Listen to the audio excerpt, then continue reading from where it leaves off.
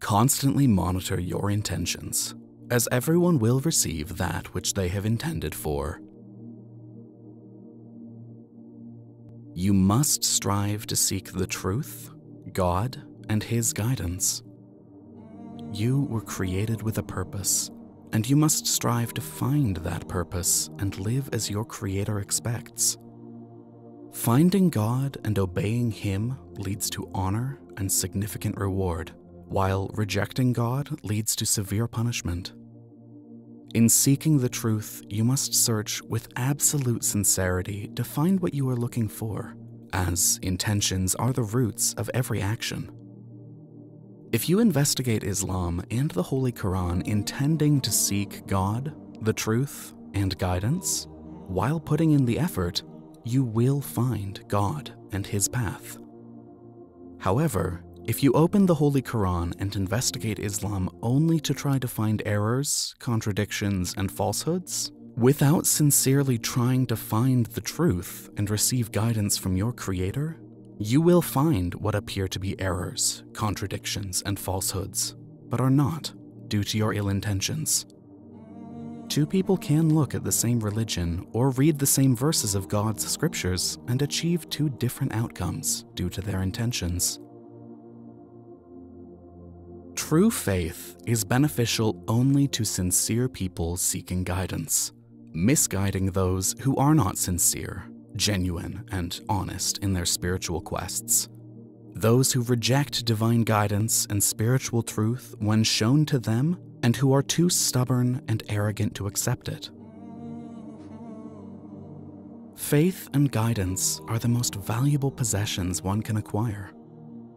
If you choose to seek God, He will assist you in this beautiful journey of finding His path. Guidance can come only from Him and is available to anyone who seeks it. So, ask Him to guide you on the straight path, the path to Him. You do not have to name Him. Only say, "You who created me and this whole universe, please guide me and bring me closer to you." One guided by God can never go astray, and whomever God allows to go astray, no one else can guide. God guides those who struggle to find the path to Him and strive to do good.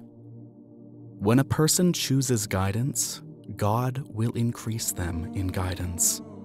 May God make us among them.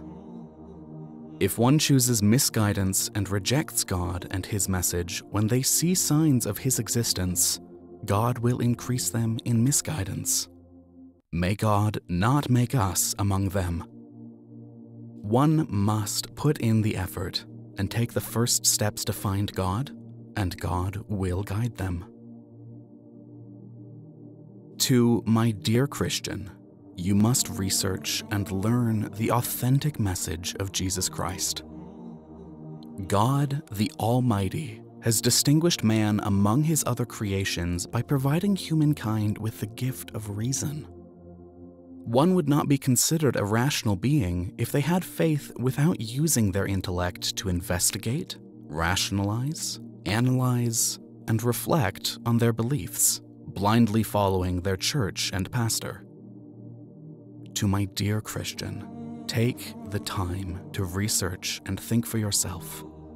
Do not procrastinate and do not take the matter of faith lightly, as you are not guaranteed a tomorrow. The test of life can end at any moment. Realize that you did not come to this book by random chance. Your Creator has guided you here. May your journey to the answer and the truth be pleasant and successful.